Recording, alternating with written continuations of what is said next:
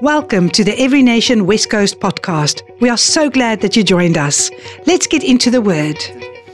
Father, I pray for each one of us this morning that as I share your word, that you will speak to our hearts. Father, not my words, not my will, but Lord, that you will speak directly to our hearts. I pray for open hearts. I pray, Lord God, for the ability to understand. I pray, Lord God, for revelation. I pray for freedom in people's lives today because of your word. And so, Lord, I pray that you will work in power through this word this morning. In Jesus' name, amen. Amen. So I've been blessed this week. My old phone died and insurance paid out, so I got a new phone. Hallelujah. But I did want to say, I send a broadcast message to many people normally every Sunday, at least once a week. If you don't get a broadcast message from me, it means I've lost your number. Okay? So if you didn't get one today, this morning, I don't have your number.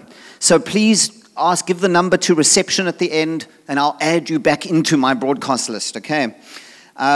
So with this fancy phone, it comes a thing so I can time my sermon. So to make sure I don't go over time. And everyone said, amen. I used to, when I was growing up, I used to come to church with a roll of XXX mints. And then I would tell how boring or exciting the service was by how quickly I went through those XXX mints. Okay, so don't tell me if you got XXX mints in your pocket. So the word today is entitled, Do You Not Remember? And so last weekend, had an amazing time at our Easter service. And it was amazing to see so many people here. We actually had the biggest number we've ever had at Every Nation West Coast, 200 people on the dot here in the service. And so it was a full service, a busy service. And I preached on the resurrection power of Jesus. And so it was an amazing service. But this week past has been a bit of a weird one. My wife is still at home sick, and I do want to say thank you to everyone who's been praying for her. She had an operation, so she's doing significantly better. But thank you for praying for her, and so many people have blessed us with goodies, with meals, with soup, and I wanted to say thank you to everyone for that. It's been an absolute blessing. But then to make things more interesting, I've been kind of upholding the household, realizing how much my wife actually does. Thank you, Lord, for our wives. Amen. Thank you, Jacques.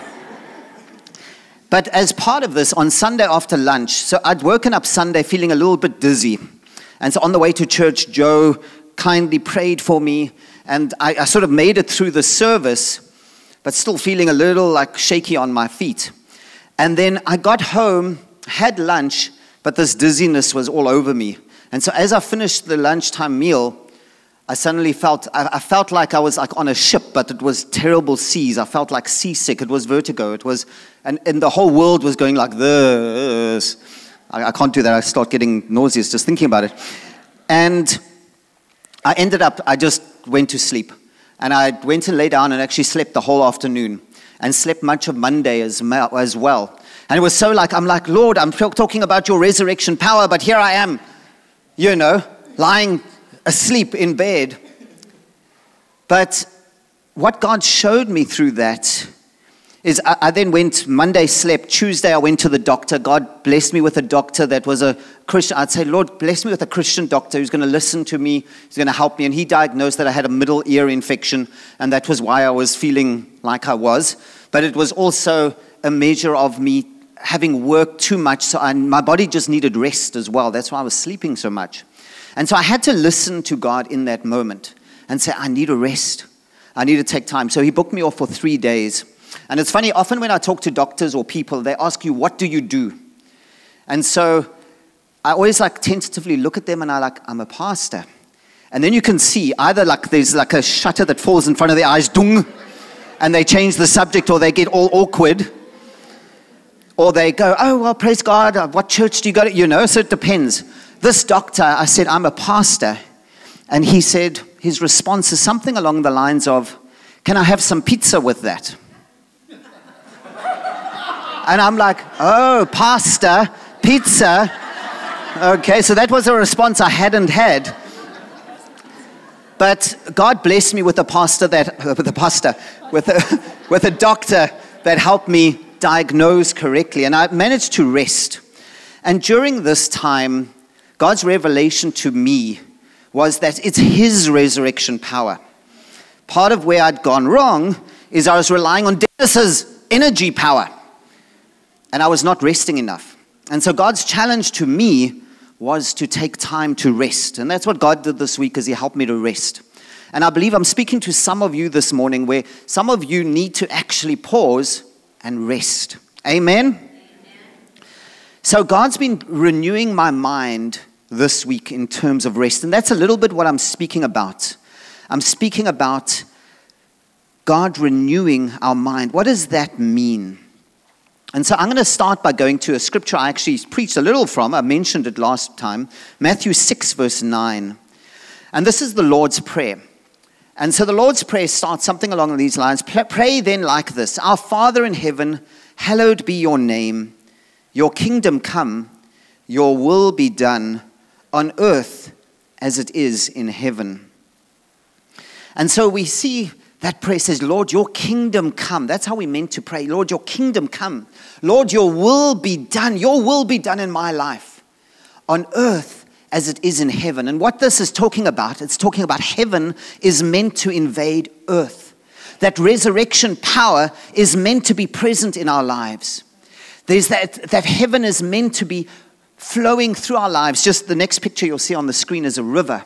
And it's meant to be that resurrection power, God's presence, God's invading, the Holy Spirit invading earth is meant to be like this river, just filling every gap, just flowing through our lives. That's what we're trusting God for. That's what we trust in God for as Every Nation West Coast. That God will work in power. That power will flow into our community. That it will seep into the crevices of our community. That's what we trust in God for. That His heart, His will invade our earth.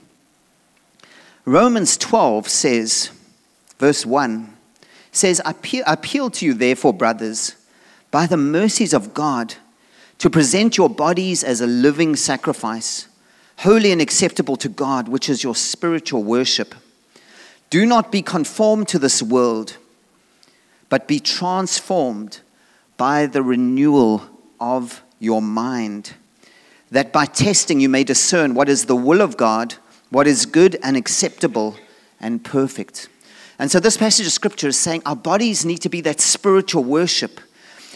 We also should not be conformed to this world. So in the area of rest, in the area of work, what was Dennis doing? I was conforming to this world.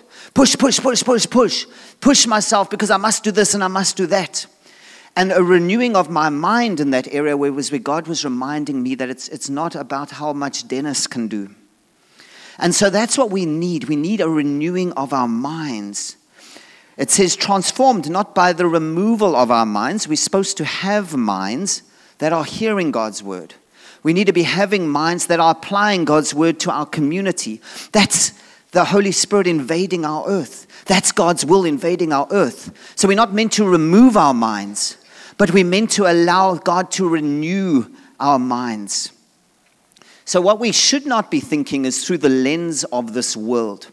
And unfortunately, because through things like this, things like media around us, we often start to look at everything around us through the lens of what the world looks like.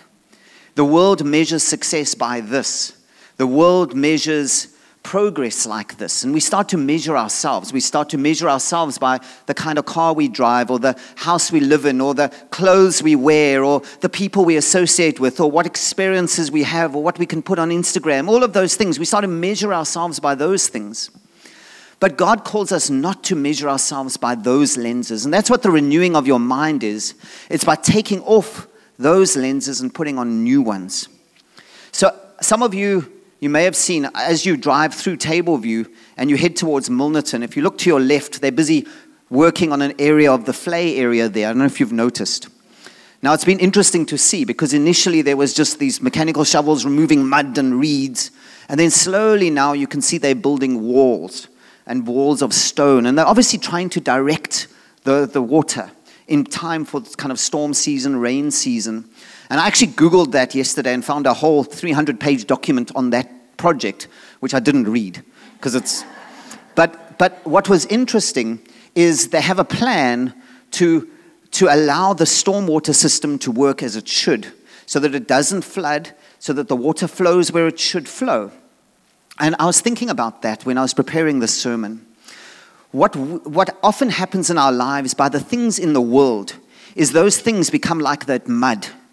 The things in our world that become like our concerns, the comforts of this world, the sins of this world become like mud and like those reeds, and it becomes thick and sticky. I don't know if you've seen the kind of stuff they pull out there. It's really nasty. And so that's what happens if we allow those things to take root and we allow the wrong thinking to settle in our hearts. It becomes all stodgy and muddy. And then we're like, Lord, show me your hand. But we're so stuck in the mud that it's very difficult. And so what the scripture's talking about by the renewing of our minds, it's saying, Lord, God's bringing that mechanical shovel and he's digging out the mud. He's digging out the reeds to get to what's truly important, what's truly in our hearts. And I believe that's what God is at work. Because we want to see God bring miracles, right? We want to see our faith performing great things. But often the problem is we're stuck in the mud. Often we've allowed the wrong thinking into our hearts. And as a result, that faith can't flow. It's almost like the renewed mind creates those walls that would allow the water to flow where it should flow. And unless we renew our mind, that mud is sitting there. And so what I'm talking about this morning is to allow God to renew our minds. And so we're going to look at a few sections of scripture in the Gospel of Mark. So open up your Bible to the Gospel of Mark. Now, I'm not going to deal with all of the passages in detail. I'll just reference them. But go to Mark chapter 6, verse 34. Mark chapter 6, verse 34 is Jesus was preaching to the crowds. And there were these big crowds. They'd been listening to Jesus all day, and they were tired, and they were hungry. And it says there that Jesus had compassion on them. He felt compassion for them. And he went to the disciples, and he said, how many loaves do you have? Go and see in verse 38 of Mark chapter 6. How many loaves do you have? Go and see. And what did they find? They had 5 loaves of bread and 2 fish, and we know the story. 5,000 people were fed. 5,000 people were fed in that miracle of God. And then they gathered up 12 baskets of leftover bread. Okay, can you imagine 5,000 people? It's 5 loaves, 2 fish. 5,000 people are fed. It's a miracle. God doing amazing things. Then we carry on in Mark 8. We see a second miracle. So go over to Mark 8, verse 1. Again, we see a picture of the crowds are there. They're listening to Jesus. And as they listen to Jesus, Jesus is preaching to them, and then he has compassion because he sees that he's hungry. And I love if you listen to that Jesus has compassion. And I think often we forget that heart of God, that heart of compassion to see us as humans with actual needs. And he has compassion. It wasn't the disciples who said, we better feed these guys. They were like avoiding the topic. But Jesus said, they must be hungry. And he had compassion. And I believe in our lives, Jesus is looking at your life with compassion. And he's looking and saying, what is the need here? And then we see the miracle. And so in Mark 8, we see that there were 4,000 people. There were 7, if I got it correctly, 7 loaves of bread. 4,000 people were fed. And there were 7 baskets of bread left over. And if you look at these 2 stories, you'll see that the amount of, the more people, the bigger the miracle, the more left over there was. And so often in our thinking, we have the wrong perspective. We look at how little we have. Whereas God did something. He said, 5 loaves, 2 fish, 5,000 people, 12 baskets left over. Done. That's the God we serve. But what we tend to do is we tend to make God smaller. So we saw those two miracles. The disciples had lived those two miracles. They were the ones who were handing out the baskets, getting those. I don't know what they did with the 12 baskets of leftover bread. Maybe they ate them for breakfast the next day. Hey, they made butter pudding, or I don't know, what do you make, bread and butter pudding? They did something. And so they saw that blessing. They saw that blessing in their lives. But then we go to Mark chapter 8, verse 13, and we see the following picture.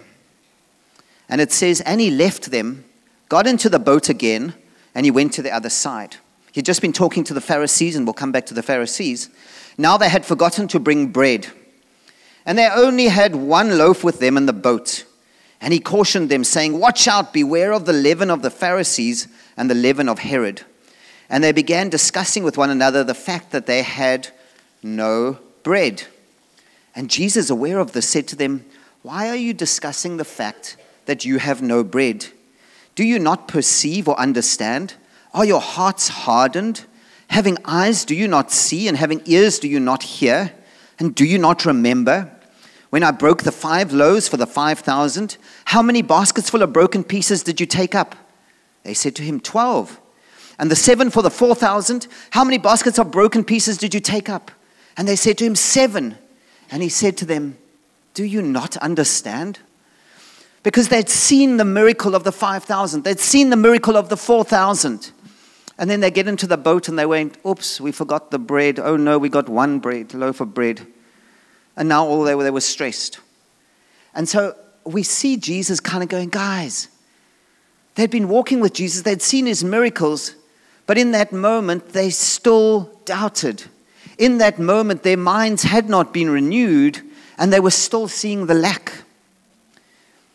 And it's interesting, if you think about the love of God, often we make this mistake where we go, Lord, the problem I'm in is because I've messed up. And often that's the case, right? And then we say, and the enemy lies to us and said, well, God's not going to come through because you're the one who messed up there. You don't go to God because you messed up. And he keeps us in this little trap of accusation.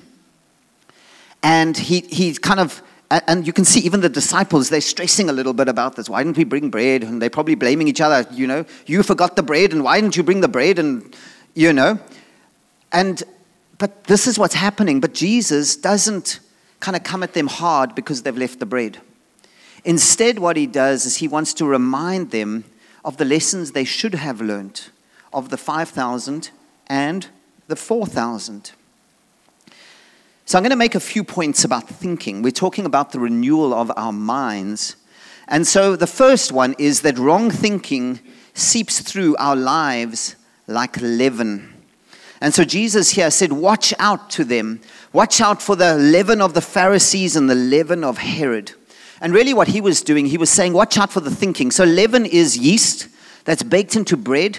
When the bread goes into heat, into the oven, the yeast does whatever yeast does. And it makes the bread rise, and we now have a nice loaf of bread. You're going to be hungry by the end of the service. You're going to want to go buy a nice fresh loaf of bread. And so that's what yeast does. But it takes heat to do so. And often in our lives, when heat is applied, when something comes and there's heat, we see exactly what the leaven is. We see exactly what we're believing, what we're holding on to. And then we can see the kind of bread that emerges. You know, it might be horrible bread, like rye bread, or, sorry, I don't like rye bread, or it might be good bread. So, what is the leaven? What is the yeast? What is your way of thinking? And he was challenging the leaven of the Pharisees, because the Pharisees, he had just had an encounter a couple of verses before with the Pharisees. And with the Pharisees, he was saying, they were like, show us a sign. And he was angry with them. He was frustrated with them. But also the Pharisees had this thing as they were always about the approval of others. They would pray on the street corner so everyone could see them praying. They would give so everyone sees them giving. And so they were all about the approval of others. Then he said, so beware of the leaven of the Pharisees, but also beware of the leaven of the Herodians, of Herod. And remember Herod, he was all about political power. He was all about, even when Jesus was crucified, he kind of washed his hands in onskalt. He says, no, I'm not I'm not going to take responsibility for this. It's them who did it. And he didn't want to take responsibility because he was worried about what the people would think. And so part of our wrong thinking comes from the problem of looking for the approval of others. And that's wrong thinking in our lives. It's wrong thinking about how we address things in our home, in our marriages, in our finances, in our workplace. When we start from the perspective of what are others going to think? What are people going to think? Instead of what is God saying into the situation. So, even if we look back in Genesis, what did Eve do? She was worried about the serpent. And the serpent was saying, well, didn't God say? And in the end, she kind of was seeking the approval of the serpent. And then Adam, in his great wisdom, he didn't want to upset Eve, right? Which is always a wise thing to do. Don't upset your wife. But he again, was seeking the approval of man, or Eve, and sinned. And that's often what we do. We do things because we have wrong thinking, and that wrong thinking comes from because we're seeking the approval of others. And so I want to encourage you to think about your life. What in your life are you living based on seeking the approval of others? So a few scriptures just to remind you of this. Galatians 1:10 says, "For am I now seeking the approval of man or of God? Or am I trying to please man? If I were still trying to please man, I would not be a servant of Christ." Aina.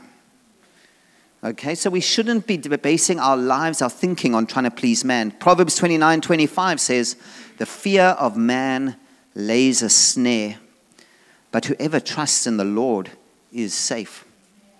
We're meant to trust in God. Jeremiah 17 verse 5 says, "Thus says the Lord, cursed," that's quite a strong word. "Cursed is the man who trusts in man and makes flesh his strength, whose heart turns away from the Lord. He is like a shrub in the desert and shall not see any good come.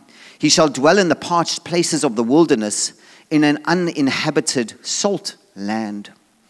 Now, if we look at our communities and our society, often what do we see? We see that curse. Because people are basing their lives, basing what they do, basing the decisions they make on what will people think. Not saying, "Lord, what do you think? What does the God of all creation think?" Because verse 7 continues. It says, "Blessed is the man who trusts in the Lord, whose trust is in the Lord." And I believe there's people here this morning who you've been trusting in man. You've been looking at your circumstances and you've been trusting in man. And God's encouraging you and challenging you this morning to trust Him. It says, "Blessed is the man who trusts in the Lord, whose trust is in the Lord." It repeats it. "He is like a tree planted by water that sends out its roots by the stream and does not fear when heat comes, for its leaves remain green, and it is not anxious in the year of drought, for it does not cease to bear fruit." That's a very different picture. But how often we base our thinking on what will other people think. And so my challenge, even reading this, even battling with the need for rest in my life, was to say, "Lord, help my thinking to be based on what you think, not on what others think. Lord, what are you saying I must do? Not on what the world and everything and kind of our culture is defining." So some of us need to repent, me included, to looking for the approval of man. So our thinking is wrong. Wrong thinking also comes from having the wrong starting point. Verse 17 of Mark 8 says, "And Jesus, aware of this, said to them, 'Why are you discussing the fact that you have no bread?'" Their starting point was wrong. They had seen in those previous miracles where God had said to them, "What do you have in your hand? What do you have?" And they had said, "We have 5 loaves, we have 2 fish, we have 7 loaves." Now, what does Jesus see the disciples doing? And you can see he's like, "Why are you looking at what you don't have? Why are you looking at what you don't have?" And for some of you, that's the problem. You're looking at what you don't have. You're saying, "I can't move forward because I don't have. I can't grow in my marriage because we don't have. I can't excel in my workplace because I don't have. I can't reach out to this person and bring the love of Jesus because I don't have." And I believe God's challenging me and you to have the right starting point, to instead not say, why don't I have bread? So what in your life are you building on what you don't have? Are you building on what you don't have? Now, we need to be renewing our thinking. So I've spoken about our wrong thinking. Our wrong thinking comes from having the wrong starting point, what we don't have. Our wrong thinking comes from seeking the approval of others instead of God. But now we see the words of Jesus here. And this is, Jesus in verse 18 says, having eyes do you not see, and having ears do you not hear, and do you not remember? What he's saying to them is, remember those previous miracles. Have you not seen God's hand? Have you not seen God's power? And I want to ask you those questions. If you look at the circumstances you're facing, maybe the fact that you don't have bread in whatever form that looks in your life, you don't see what you would like to see. And you're looking at that, and Jesus is saying, do you remember? Do you remember? Do you see with your eyes? Because we're meant to remember what God has done for us. We're meant to go back, even in Revelation 12, I think it is. It talks about there's power by the blood of Jesus and the word of our testimony. And so we're meant to remember what God has done. Let's see a show of hands. Has God done a miracle in your life somewhere? Okay. But often what we do is we don't look at that. We look, okay, I'm stuck in the mud now. We don't see the fact that God shifted us out of the mud last week, last year, 5 years ago. And I believe God's challenging us to remember. What do your eyes see? What do you hear? Do you not remember? Do you not remember? Psalm 119. Now, we're not going to read the whole of Psalm 119. It's quite long. Everyone's saying amen. Your word, verse 105 says, your word is a lamp to my feet and a light to my path. And so when we need to remember, we go to God's word. And we say, Lord, what are your promises? Lord, what is your word saying to me? What is your word saying in my situation? Lord, what is truth here? Because the enemy wants you to be stuck in the mud with the lie, with the accusation. He wants you to be stuck there. And what God's word says is go to the word, go to the light, shine his light on the situation. So your word is a lamp to my feet and a light to my path. I've sworn an oath and confirmed it to keep your righteous rules. I'm severely afflicted. Give me life, O Lord, according to your word. Accept my freewill offerings of praise, O Lord, and teach me your rules. I hold my life in my hand continually, but I do not forget your law. Remember, the wicked have laid a snare for me, but I do not stray from your precepts. Verse 111, your testimonies are my heritage forever, for they are the joy of my heart. And so I want to challenge you. You might not have testimonies even. You might say, I've not seen God bring the miracle. I've not seen God come through in my life in the way that I would like to see. I've seen God's done miracles in my cousin's life, but I've not seen God. But even it says your testimonies, Lord. So God's testimonies, which is God's word. God saved Esther and used her to save a nation. God used Joseph to save a nation. God used Gideon, weak Gideon, who was insecure and worried about himself. God used him. And so we look at God's word. If you don't have a personal testimony, we go to God's word. God's word is full of testimonies of God bringing resurrection power. God bringing power into our situations. And so this scripture tells us that your testimonies are my heritage. We as Christians can claim those things. We can walk in the power of God because God's word is true. God is still the same God. He's still active in the world. And so part of our challenge in our society, in our community, is we're plodding along stuck in the mud. We're not allowing his thinking to renew our minds. We're not saying, Lord, your power at work in my workplace. Why should my workplace be suffering? Lord, I want to see your power here. Let's trust you for your power to be at work in my workplace. Lord, why am I battling in my home? Why is there conflict in my home? Lord, your power in my home. Lord, your presence in my home. That's what we're trusting God for. We're asking for his inheritance. Are you seeing what God is doing? As that scripture, as Jesus challenged us in that scripture, are you seeing what he is doing? What do you have in your hands? Do you have eyes that can't see? Do you have ears that can't hear? And he says, can you at least remember? And so my challenge, as I bring this service to a close this morning, I'm going to ask the worship team to come up, is to say, what are you allowing to feed your soul? Are you allowing wrong thinking to feed your soul? Are you allowing the things of the approval of man to feed your soul? Are you allowing your own worries and fears and doubts to feed your soul? And really what I'm challenging us to do is to allow God's word to come and sweep out that mud like a big earth-moving machine and just sweep it away. But it means we need to be in God's word. It means you need to be saying, Lord, this is your word. This situation, it needs this word. And we apply God's word to that situation. And then as we apply God's word, it's like that machine just goes, moves the mud out the way. And then we can see clearly. Then faith can flow in our lives.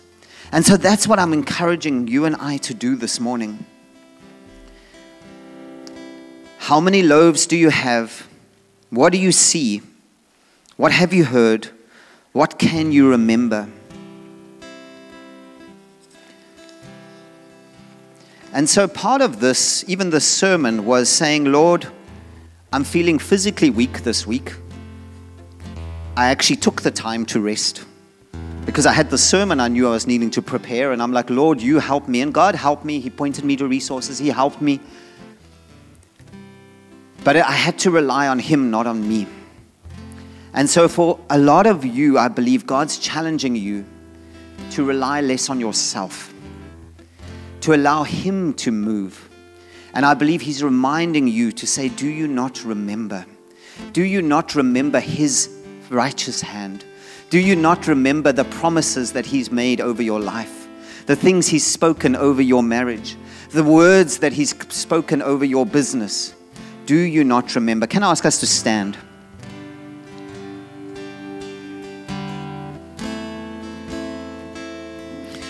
For some of us, we're starting from the place of what we do not have. And I believe those are areas, if we're starting from a place of what we do not have, I believe there's a moment where you need to say, Lord, forgive me for that.